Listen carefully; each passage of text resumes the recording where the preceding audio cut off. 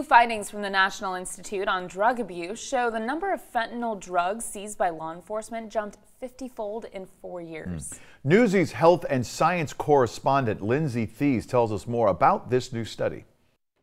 DEA Special Agent Keith Martin of the Detroit Field Office says the amount of fentanyl they're finding has jumped dramatically. Last year, for example, seizure of 100 fentanyl pills would be a good seizure.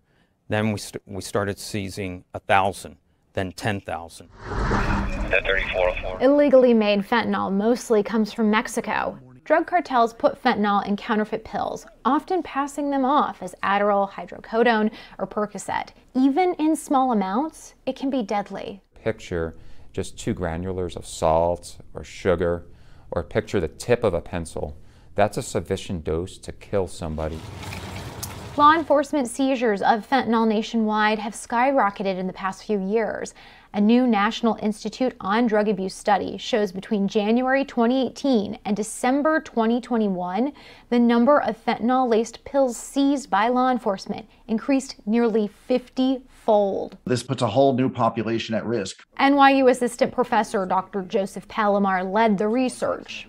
A lot of people are illegally obtaining pills like Xanax and Vicodin off the street, thinking that they are what they are said to be, like Xanax, but they could contain fentanyl. Yearly drug deaths are the highest they have ever been. More than 105,000 Americans died from a drug overdose from October 2020 to October 2021. I think it's important that people realize how unique this moment in history is.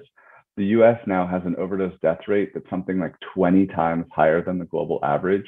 Would anybody like to have Narcan? I'm a retired fireman. I'm giving out free Narcan to save a human life or an animal life. With the crisis growing, emergency medicines like naloxone, aka Narcan, grow more important. The nasal spray blocks receptors in the body for the emergency treatment of opioid overdose. Well, do you guys know how to use Narcan? It's one tool in a fight that needs all the help it can get. Lindsay Thies, Newsy.